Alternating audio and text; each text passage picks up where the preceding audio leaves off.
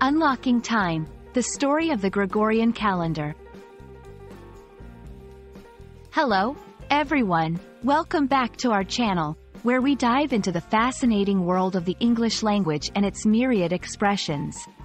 Today, we're embarking on a journey through time to uncover the secrets behind a phrase you've probably heard and used but might not have fully explored: the Gregorian calendar.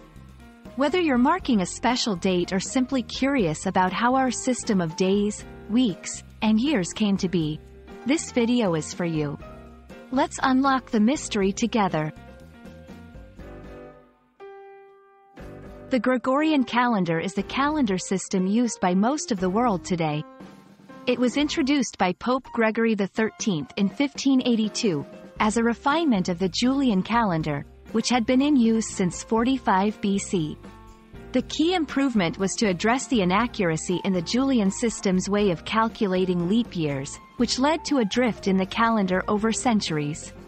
The Gregorian reform adjusted the leap year rules and set the year to have an average length of 365.2425 days, closely matching the solar year, the time it takes for the Earth to orbit the Sun. The adoption of the Gregorian calendar was primarily to correct the date of the spring equinox, which by the 16th century had drifted 10 days away from its traditional date of March 21st. This discrepancy affected the calculation of the date of Easter, a significant Christian observance.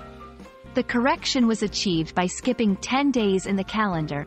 Countries that adopted the Gregorian calendar did so on different dates, leading to a period where different parts of the world were using two different calendars.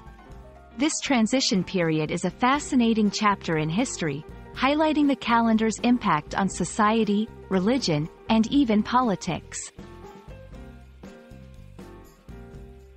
Today, the Gregorian calendar is the internationally accepted civil calendar.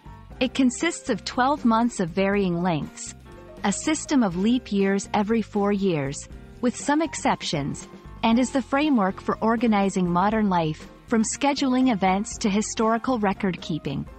Its widespread adoption underscores the need for a uniform method of timekeeping that aligns closely with the Earth's seasons and solar year.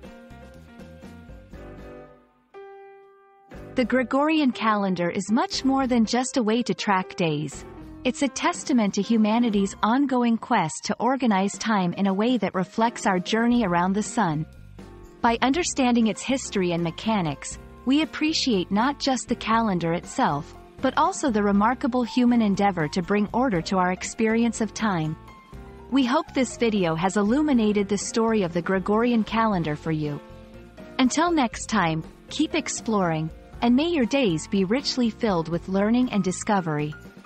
Thank you for watching.